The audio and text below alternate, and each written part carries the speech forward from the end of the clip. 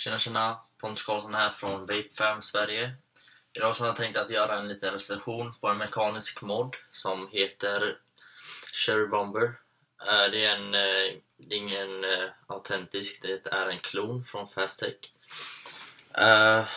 Så det är helt enkelt en boxmod i aluminium som utsidan ser ut så här då. Den har en Jessica Rabbit lookalike och sen står det Cherry Bomber runt. Jag vet att just nu är kameran lite, den spegelvänd helt enkelt. Här uppe så står det You want clouds, we got clouds. Här uppe. Sen här nere står det Fuck all cloners. Och det är faktiskt lite ironiskt när det är en klon. Sen så har den lite fake serienummer här. Denna modden går på ungefär $17-18. Finns samma variant fast för $22. Fast de är lite, liksom då får du förpackningen som det säljs i. Och som jag köpte då fick man bara en liten låda men bara hålla modden i.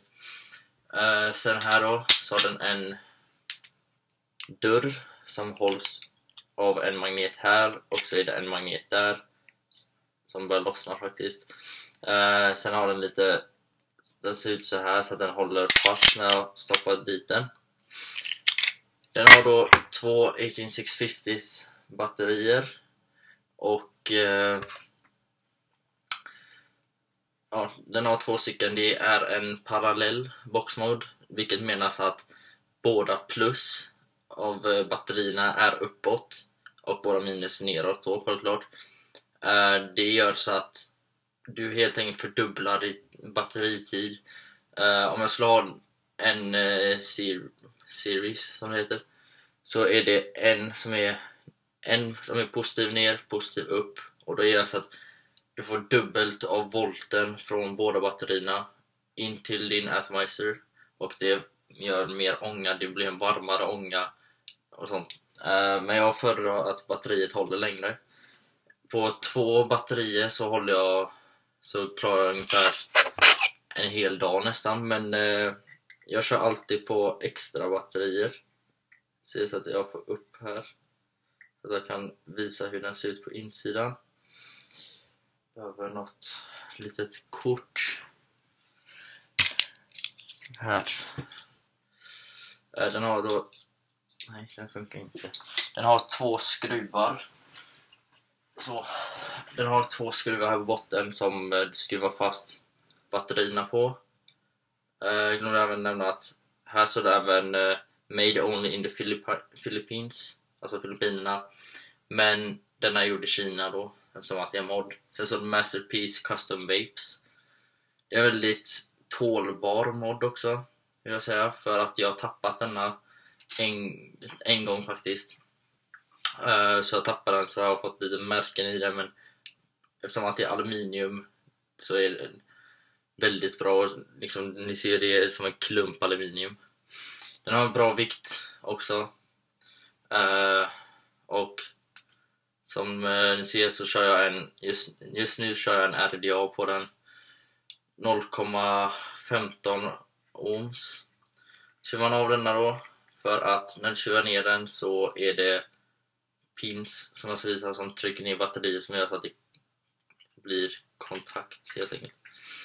Jag har tagit ut batterierna då, och själva knappen då är en kopparknapp som även där har en skada för att jag tappat den.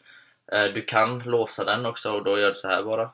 Du skruvar den eller snurrar den åt, om du tänker klockvis, så snurrar du den så, sen då går den inte, när du trycker ner så nuddar den inte här inne som jag ska visa snart. Sen kan du låsa upp den. Den har en 510 connector. Nu är det lite juice där, eller olja, vad man nu vill säga. Och det jag tycker om är väl att här som ni ser så är den rätt, så har den en liten juice well där. Ifall din atomizer tank eller något läcker så gör det så att den inte rinner över hela modden. det rinner självklart om du lägger den ner, och då kan det rinna. Sen har den här en metallsak som gör så att batterierna kopplas ihop till atomizer.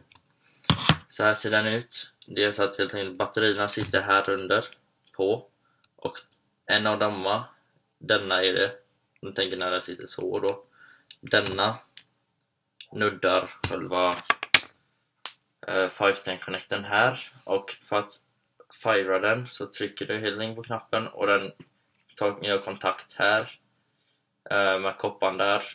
Och denna är inte springloaded eller något, det är en fixed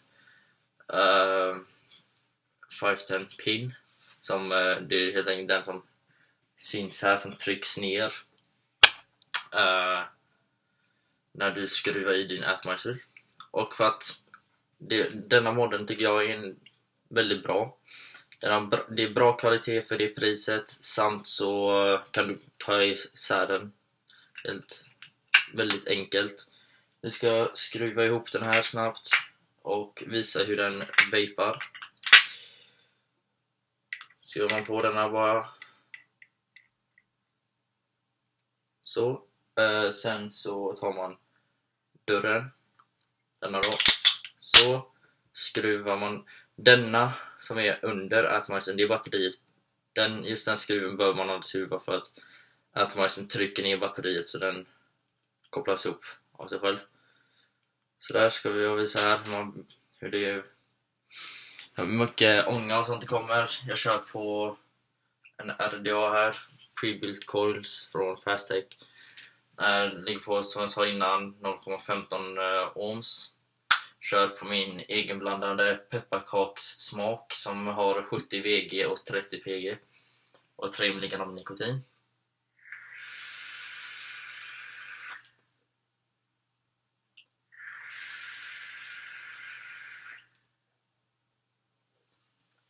Just nu så är inte mina batterier fulladdade heller, och med mekanisk mod så liksom när batterierna börjar användas så minskar ångproduktionen och sånt. Smak upplever jag vara detsamma.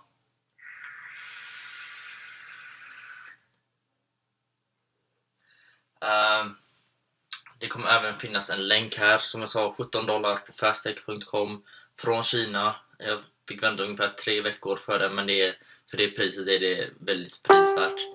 Så tack så mycket för att ni har kollat på den här videon, och följ gärna Vape Fam Sverige eller gå med i Vape Fam Sverige på Facebook. Följ dem på YouTube. Sen har de även Instagram som jag antagligen tror att David länkar här under. Men ni får ha det så gött så länge, så ses vi i en annan video. Ha det gött, hej!